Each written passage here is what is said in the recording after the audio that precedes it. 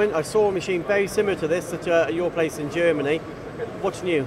Okay, so what's new? At the time we showed you the 4-axis machine. Here we're launching at EMO for the first time the 5-axis version of this machine.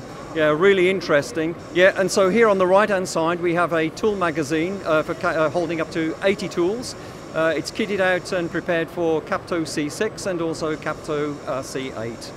That's a lot of tools, isn't it? A lot of flexibility on the machine. Yeah, indeed. Yeah, we've looked at various different products, and the decision was that most of our customers will probably not be machining one product on the machine, but many different, and so we decided, together with a little bit of research in the market, that 80 suited this particular machine design perfectly. Yeah, you mentioned the market. This fits anything, doesn't it? Probably not a watch manufacturer, but everything else, medical, aerospace, yellow goods. Yeah, indeed, yellow goods, and these are the target areas. Yellow goods, hydraulic motor industry.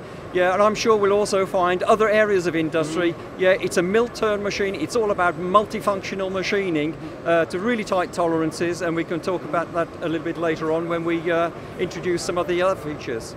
Yeah, it's huge, isn't it, that B-axis? What's the motor power? Okay, so on the B-axis here we have a motor spindle, and that's up to 34 kilowatt, which is quite a powerful spindle there for the milling and drilling tools. And of course, so let's talk about the main spindle. In fact, maximum power of 106, but actually at 100% duty cycle, 84 kilowatts. So that's no mean available power level. Wow, it's incredible. Yeah, it is. What control do we have? Yeah, on here we have the FANUC 31i controller. The front end is based upon the EMAG standard, if you like, layout, and so when you look at many of our machines it looks very similar, but of course we have also special masks that are applicable to the machine as well. And it's got the build quality you would expect from an EMAG? Of course, that goes without saying. It's the Mineralite machine bed, which has proven to be very, very successful over the years.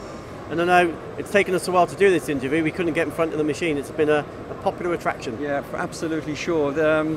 So many people around here over the last 3 days, and it is rather difficult. And I think it's now the advantage of having the Y-axis on the machine that really is pulling all the interest, and especially the spindle power that's available.